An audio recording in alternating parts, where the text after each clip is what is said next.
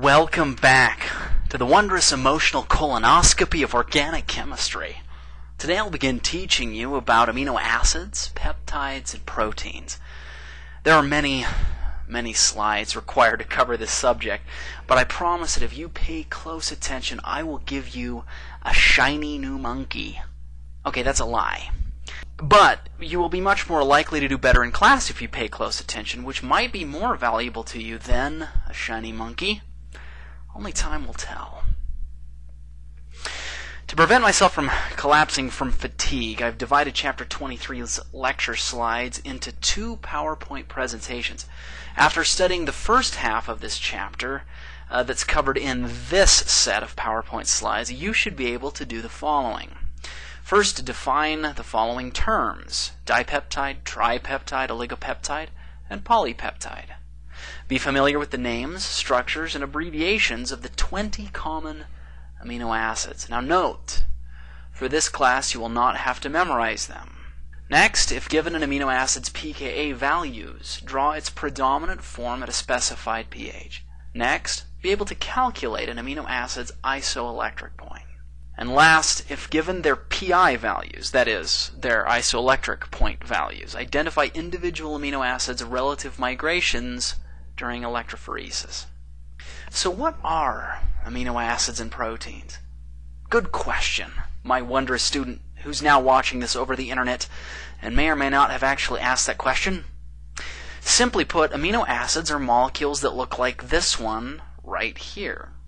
They're called amino acids because they contain both an amine group right here and a carboxylic acid group over here. So we combine those two names into one magical word, amino acid. There are 20 most common amino acids found in all living things on Earth. I'll introduce you to these shortly. For now, suffice it to say that the only way in which each of these 20 amino acids differ from each other is the identity of this side chain R that's attached to our alpha carbon. We call these R groups side chains. Incidentally, you can draw amino acids in numerous different ways to indicate their stereochemical configuration. My favorite way is the way shown here. However, the author of our book prefers to draw them with the amine group pointing down like this. I want you to not freak out when you see it drawn one way or the other. They're both exactly the same molecule. The only difference is just that we've rotated around this bond right here to go from the structure on the left to the structure on the right. Amino acids generally bond together by having the amine from one amino acid condense onto the carboxylic acid group from another to form an amide bond like this one shown here.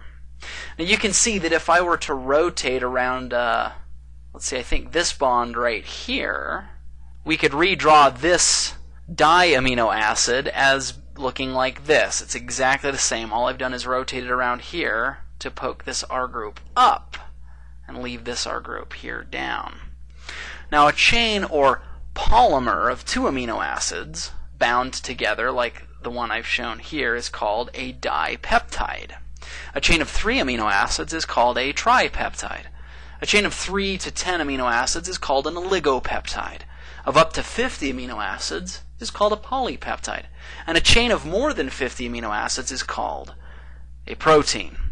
So in essence, all proteins are is just one or more large chains of amino acids bound together in a specific form.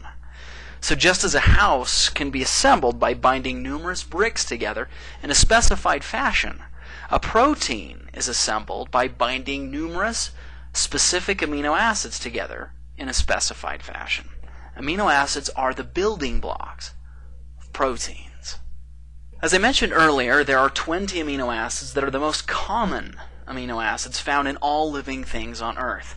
This table from your book, Table 23.2, shows their structures, which I'm going to superficially introduce you to now. I want you to know, however, that I will not require you to memorize these structures in this class. That will have to wait for when I teach you guys biochemistry later on, for those of you who take that class from me. So here are the first 8 most common amino acids. Glycine, which has this structure here. And you'll notice that glycine's side chain is just a hydrogen. Alanine, which has this structure, its side chain is a methyl group. Valine, which has this structure, its side chain is an isopropyl group. Leucine, which has this structure over here, this is an isobutyl group. Isoleucine, which has this isomeric isobutyl group. Serine, which has this hydroxymethylene group. Threonine, which has this group. And cysteine, which has this group right here. Now, one important thing that I wish to point out here is that biochemists like to abbreviate amino acids' names to enable them to be written more quickly and conveniently. Thus, each amino acid has two different abbreviations. One is a 3-letter abbreviation, the other is a 1-letter abbreviation. Thus, glycine up here, for example, could be abbreviated as GLY if you were using the 3-letter abbreviation, or simply as G if you were using the 1-letter abbreviation. I should warn you, though, that not all of the 1-letter abbreviations are simply the first letter of the amino acid's name. That would be impossible, since some of them start with the same letter as each other. Hence, aspartate, which is shown right here, couldn't possibly have the letter A be its 1-letter abbreviation, because that is the same letter that alanine, another amino acid, uses. That's why we give aspartate this 1-letter abbreviation, letter D. Don't ask me why they picked D. So here are the next 9 of the most common amino acids. Methionine, whose side chain is this one right here.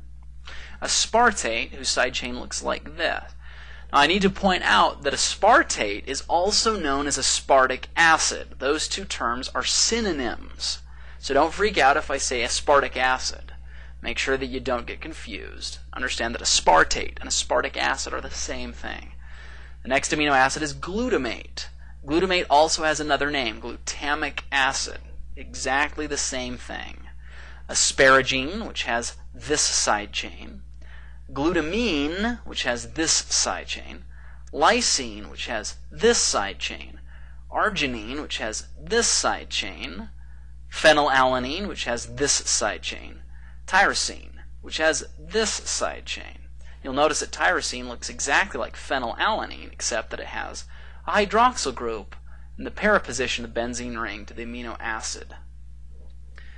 And here are the last 3 amino acids of our 20 most common amino acids.